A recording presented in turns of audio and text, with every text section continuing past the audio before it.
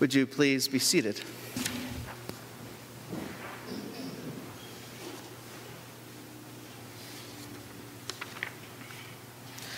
Today we're going to be doing something a little bit different in place of the sermon. We'll be having a 3-part talk. I've had the privilege of speaking with Mr. James Lake this past week, who is our organ builder, who is currently doing the refurbishment on this side of the organ. Believe it or not, it's half gone.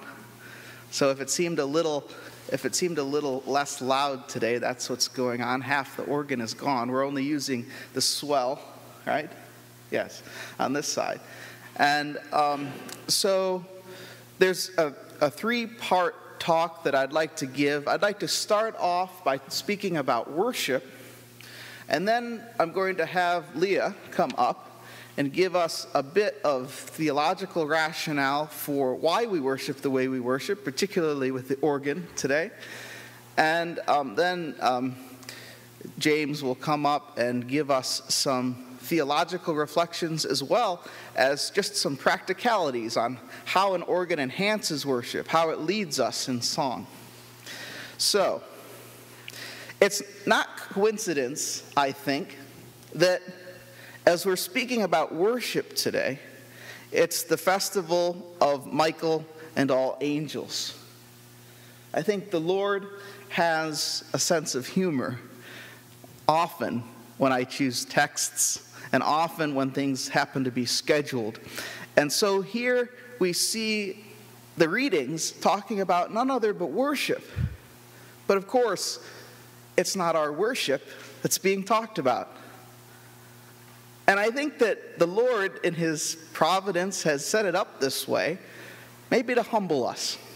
Because worship isn't all about us, first and foremost. First and foremost, it's about God. Our Presbyterian friends who wrote the Westminster Catechism said that it's the end of God to worship Him and enjoy Him forever. To worship Him and enjoy Him forever. That's the end of the goal of all humanity.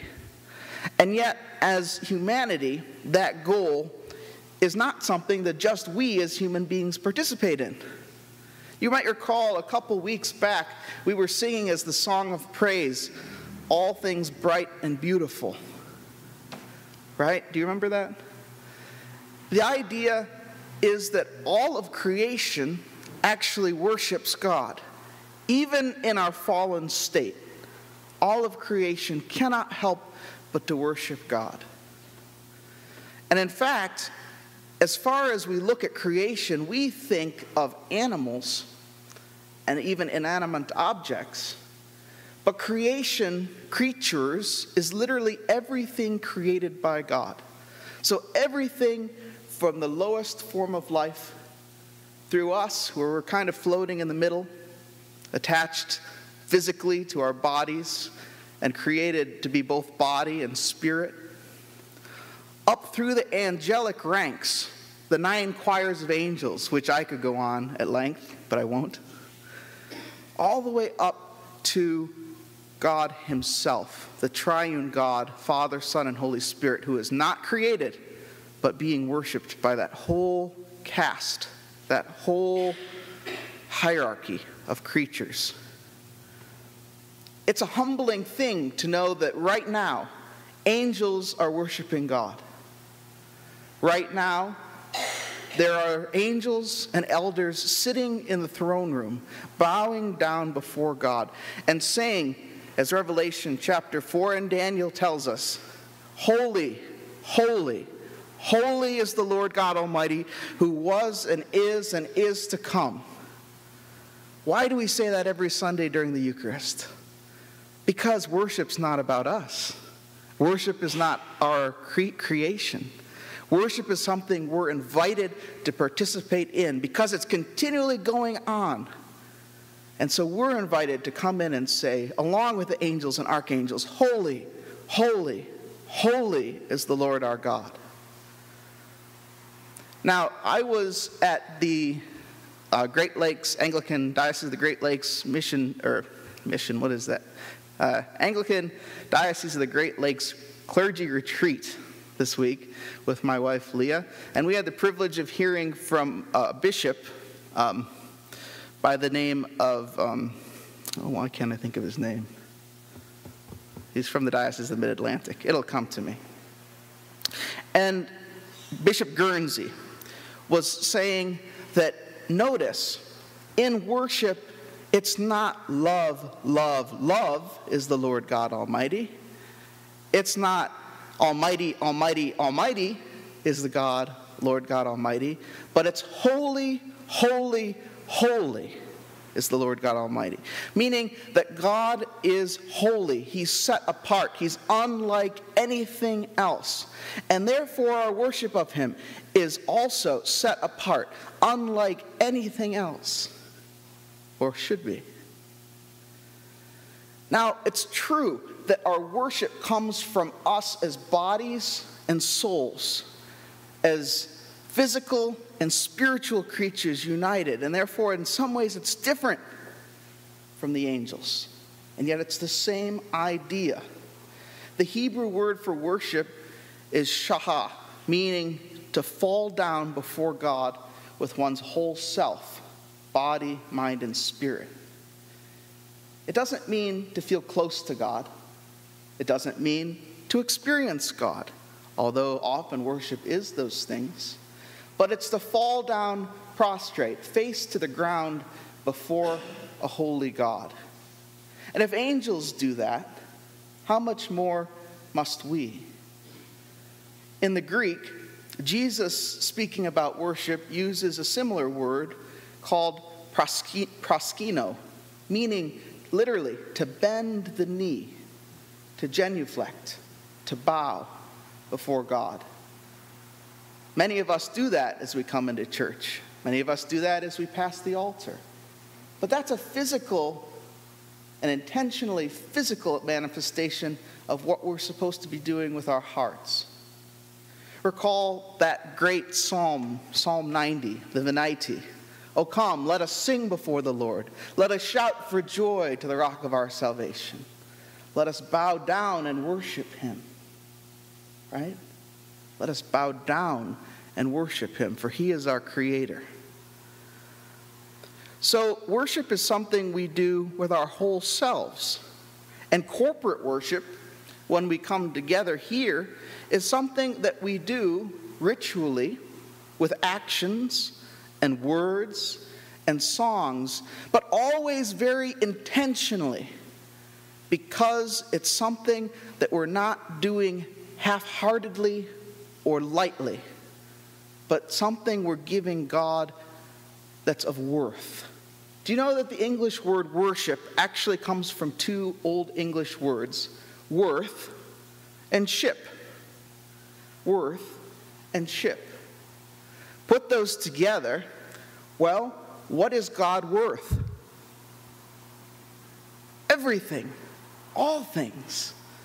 So it's an act of gratitude, an act of thankfulness, our response to God. And ship, of course, is just a state of being, right? To have good statesmanship is to have a good being of being a statesman for the country, right? So worship is literally giving God worthy praise and bowing down before Him out of thankfulness and gratitude in awe and grandeur. Who worships? Well, we all worship. And as we're following our points here, that ought to be our worship as we come together corporately. Corporate worship is something that is the culmination of what we're doing throughout the week, as Jesus tells us in the Beatitudes today. Our worship is our acts of service. Our corporate worship is the act of the liturgy. I'd like to invite Leah to come forward now and follow up and talk about how our holy worship transcends everyday life into the presence of God.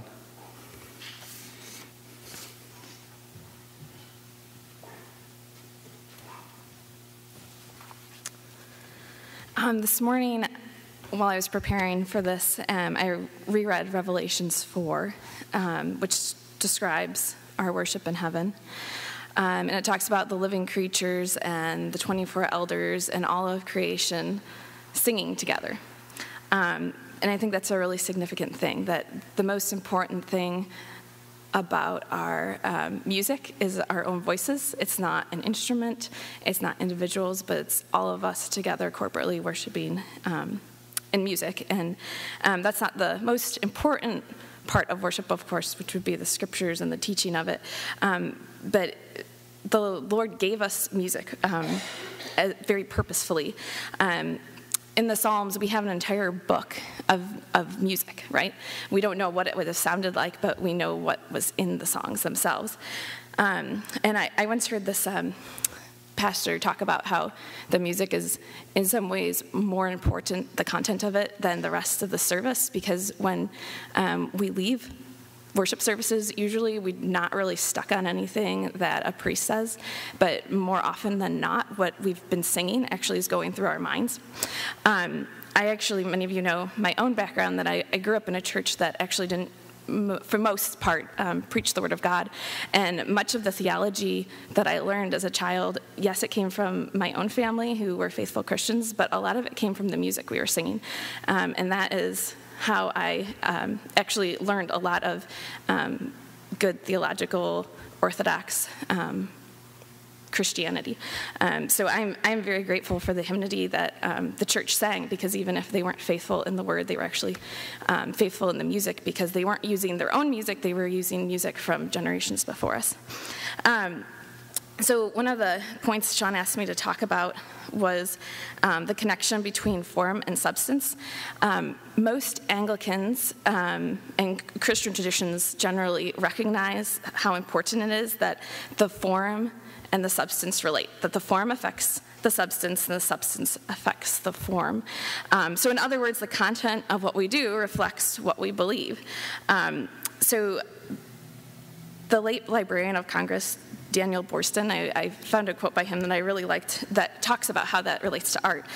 He wrote, "When Michelangelo, in the traditional story, explained that he carved his statue of David simply by taking away the superfluous marble, he meant that his peculiar vision dwelt somehow in that particular block of stone.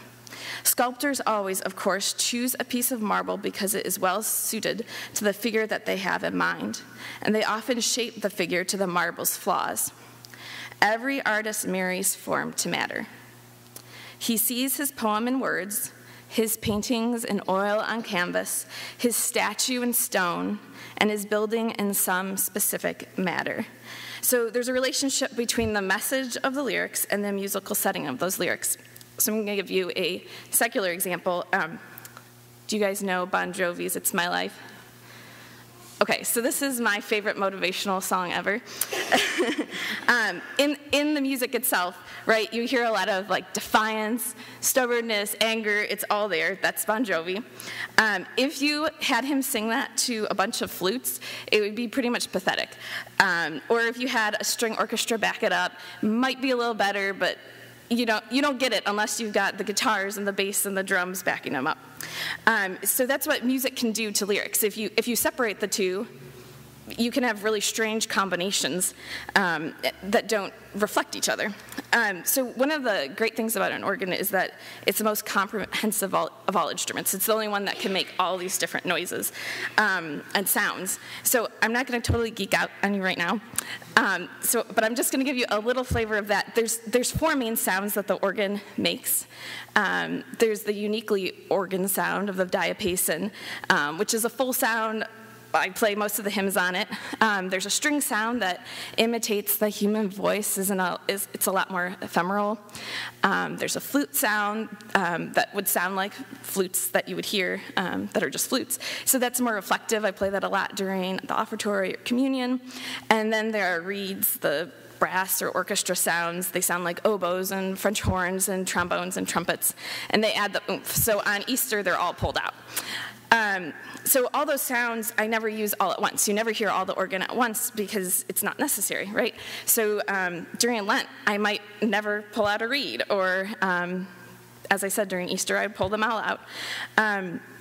So for some of you, the organ isn't, you probably don't know the history of the organ. Probably none of you do. So it's actually a really old instrument. It's an ancient instrument. It was invented in Greece in about the 3 BC. And it was a secular instrument and only used in secular settings. It was used for festivals and circuses. And the reason it was because it makes a lot of noise, right? Usually when people complain about the organ, they complain it's too loud. That's why. So it became part of the church in about the 10th century and has been used since then. And the Benedictine monks were actually the ones that started incorporating it. They were very interested in the art and technology and science and how they interplay with each other. And when they were introduced to organs, all those areas are encompassed in an organ. So if you think about it, we have an organ that is involved in music, but also there's technology that's involved in creating it. It's usually part of the architecture of the church. It's involved in the liturgy. It's part of industrial organization, and it actually changes with time. The organ we play here does not sound like an organ you'd hear in Germany, probably, because they're older and they sound differently. So that kind of gives you a background of ways that organ itself can link the message and the vehicle that carries the message. And then the last point that Sean had in the bulletin was about the significant difference in sound of human voices versus recordings. And I'm just going to touch on that for a second. But if you listen to a recording, you're actually not hearing the full sound. And if you listen to an analog recording, you're listening to more of the full sound than if you listen to a digital recording. So one of the great things about singing together or worshiping with real instruments that aren't digitally being projected to you through speakers is that you're actually hearing a more full encompass of sound. So it's kind of an interesting point, but the most important thing that I would leave with you is that singing trumps everything in music. I actually play the organ because I'm interested in congregational singing, not because I like the organ, so that's what I have to do. And that's not true for a lot of organists, so I really enjoy congregational singing. I am heartened by the singing of a group of people, and I'm not a particularly good singer. You never see me sing into a microphone, but that's not really the point, and that's not why God gave us our voices. So I would encourage each of you, even if you don't sound that great, sing hearty, because the Lord created that in you. He created what one musician friend of mine calls my instrument, the throat. He created an instrument for you, and it sounds just fine, regardless of whether you're mic'd. So thank you.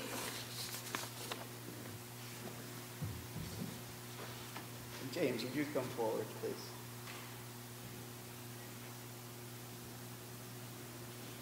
James is going to give us a bit of... my mic died. James is going to give us, there it goes, a bit of the details and the technicality on how the organ works. So thank you very much for inviting me to come today. I really, truly enjoy coming to churches where there's lots of interest, because when we talk about worship today, I thought about that word and I said, well, another important word with worship is stewardship. And that's what I see at this church, and it really touches me, the fact that there is stewardship here and we care for this instrument. And when Leah was talking about art and sculpture, we are all very visual people. We want to see a beautiful stained glass window, woodwork, and organ pipes. But in this organ, you don't have that opportunity to see the organ pipes. I did bring a sample, which I'll talk about quickly. But we have to use that art. We have to get that in our through singing, through appreciating sound, that we develop that beauty in our ears to see what the organ gets to offer. So, organs are here to stay. Sometimes people say, oh, they're getting old, they're a thing of the past, we need to replace that. Organs, I'm continuously working on restoring organs. We're working on building instruments, so it's not a thing of the past. It's here to stay. You look at Europe, I've gone to Holland where my family has come from, and in Holland you actually see organs I've seen an organ that was 360 years old. It has gone through a series of renovations. So it's taking care of things. If you look at our physical plant, our buildings get old, our carpet gets old. This church has probably gone through a number of carpet changes, or the roof has been redone a few times, or a number of boilers have been done. But how much work has been done to the organ? So it's part of the physical plant that the organ needs to be done. And just like our bodies, like we talk in Scripture about the body of Christ, how we worship, in our bodies, we also have to take care of ourselves. We age. We have to work on our teeth, our hearing, our eyesight, hip replacements. Lots of things happen, and we have to maintain our own bodies to continue worshiping. So that's why I want you to think when we think about the body of Christ, we think about our own bodies, but the physical plant and the pipe organ. So keeping this organ in good shape is very important. And some of the things we have done will be shown on a PowerPoint, or in the bulletin there's probably a site where you can look at home on your computer, Flickr, and you can see photographs of some of the work we've done. We actually, with a team of 3 of us, earlier this week, went into the organ chamber on the left, and it's like walking through a cave and lots of dust. So I'm absorbing the holy dust that's been here and all the singing. So when we look at the organ as a spiritual instrument, it's picking up the air and all the singing over years, and it's settling in the organ, and we're breathing it in. But it's holy dust, I always say. So we pulled 2 bellows out. We've taken them to our shop. We've gone through a restoration of putting new leather on it, cleaning them all up. Next week we'll go and put them back in. We did close the wind off on that side, allowing the remainder of the organ to keep playing. And then once we get that hooked up again, that part of the organ will work again, and then we'll do tuning of the organ. And when we talk about organ, we also will tune the pipes. Back in the organ, you actually will see, if you had the opportunity to see organ pipes, this is an example of an organ pipe, a diapason, and this is not that large, if you like to. It's a smaller pipe, but pipes can be as tall as that screen or a little bit above that. So we have pipes 16-foot length to even the size of this or smaller. So pipes can be in various ranges. We talk about the pipe as parts of the body when we define elements of that pipe. So when it's very organic, if we look at the bottom of the pipe, we actually see the bottom part, which we call the foot, or the toe right here. Then this part we call the foot of the pipe. And this long part is the body of the pipe. And in front you see, of course, the opening, which is the mouth of the organ, with a lower lip, an upper lip, and this one actually has ears. Some pipes don't have it. And so we use parts of the body. When we talk about the body of Christ, they even name parts of the organ pipe as body parts. And pipes are going to be made out of different metals. This is a zinc, or it can be made out of wood for flute sounds, or pipes are a little bit still made out of metal, but they can give trumpet sounds. So this organ has all those sounds, as Leah had talked about. But it's a smaller instrument. So I always tell people, if you have a pipe organ, keep it up, because once these organs leave the church, it's harder for congregations to get them back. So preserve what you have, and I thank you for having the opportunity to be of service here and taking care of this instrument.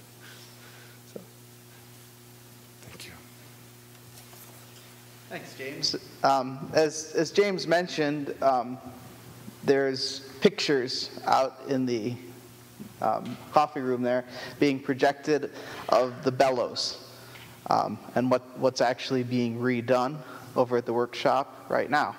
And so he'll be available after the service, as well as Leah, and hopefully you'll be available too, right? And I'm always here, so you can always talk to me. But they're much more interesting. Talk to them.